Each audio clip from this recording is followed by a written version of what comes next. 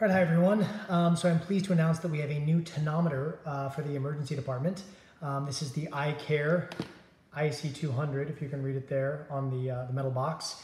And this is a much needed replacement for our old Tonopens. This is much more accurate and doesn't require any anesthetic.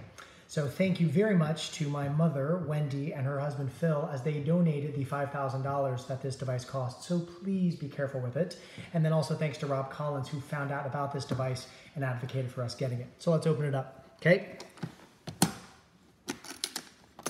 we're gonna open up here, and you've got basically the contents of the kit here. And you've got a couple of things. You've got a box that contains the tonometer probes, this I'll show us. You've got a little like post-it note that records patient's intraocular pressure, and then you actually have the device itself, okay? And we'll go through kind of the anatomy of the device. First thing is, and the most important thing, is it has a wrist strap, because if you drop it, it does not do well. So whenever you're using it, please put the wrist strap on, okay? Down here at the bottom, there's a little flathead screw, and if this is opened, it can be used to replace the 4 AA batteries. This, as we'll see, is for putting against the patient's head. This is where the actual measurement is taken. I'll show you how to use it. And it has some pretty simple buttons. It's a touch, or it's got some buttons and then a digital screen. So we're gonna move this out of the way. Okay, so the first thing is I need to show you a couple other things here. So this little yellow tip we're gonna take off. This should always go on when it's in the case and off when you're gonna examine a patient. If you look, it has a very small hole there that you can see. I'll try to focus in better. There we go, okay?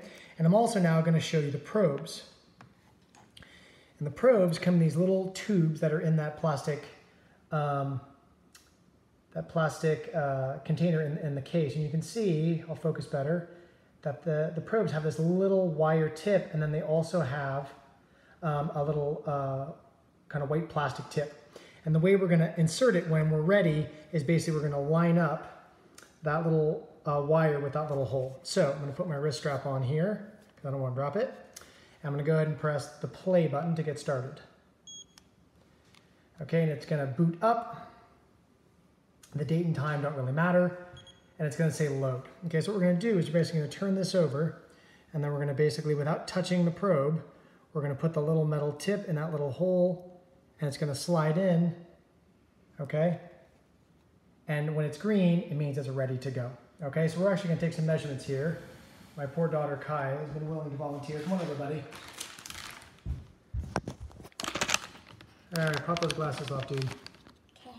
Okay, so turn a little bit towards me. So Kai, basically what we're gonna do is we're gonna set her up to take some measurements here. So the first thing is I'm gonna get her ready, and if I press the play button, and I'm not in the right position, it'll give me a red error message. So we just tried, and it's actually very helpful to have the person open up their eyes. Kai, does this hurt? No, okay, good. So we're basically gonna position a little bit this way, kind of picture it that way. We're gonna go ahead and position basically where we're using this as again for the forehead, and then we're gonna get that little plastic tip within 5 millimeters of the eye. So I'm gonna press play to get ready to go again, open that eye nice and wide. And you can see there's her pressure, and it has that little blue line. There's 1 and 6 because it wants 6 measurements. Okay, so we're gonna try again. Okay, keep your eye nice and open.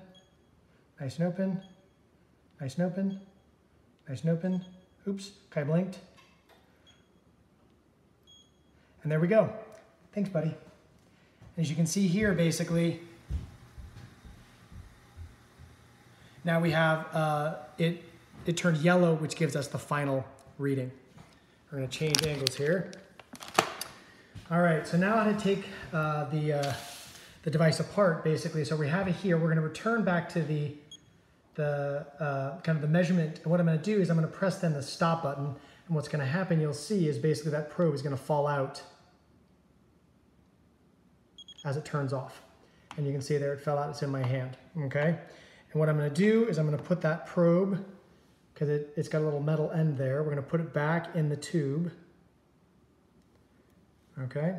And then I'm gonna dispose of that. And then the device is off, and I think that's all I got. Again, when you're putting it back in the case, we're gonna put this little yellow tip back in, and then it basically just goes back in its form-fitted area.